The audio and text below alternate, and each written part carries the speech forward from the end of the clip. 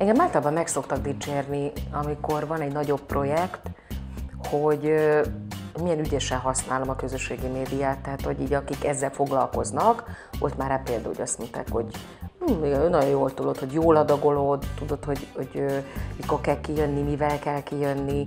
Nyilván tanulom én is a dolgot, de azt látom, hogy ha úgy raksz ki munkáddal kapcsolatban egy fotót, hogy ekkor és ekkor lesz a premierem, az az info is eljut, mert közben hallom, de nem az a like-vadász történet.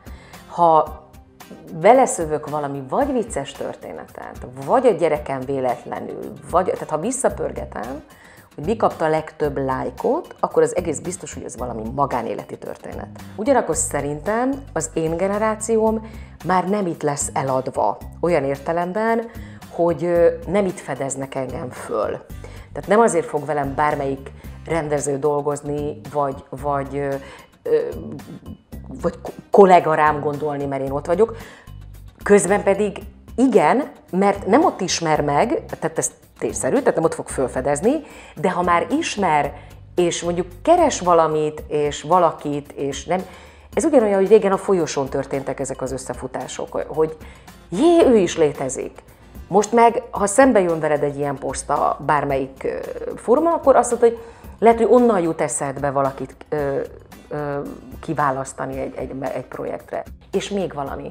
Lehet, hogy a menopauzára, amiben én ugye benne vagyok, a játékszín produkciója, tényleg nem lehet jegyet kapni. Tehát tényleg áll a sor a nyugatiig. És hogyha 100-szor játszanánk egy nap, akkor 100-szor fogyna el a jegy.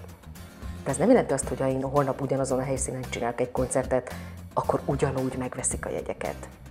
Tehát, hogy ezeket mi tanuljuk szerintem. És ez furi, mert az előttem lévő generációnak ebben nem kellett részt vennie. És nem is vett részt.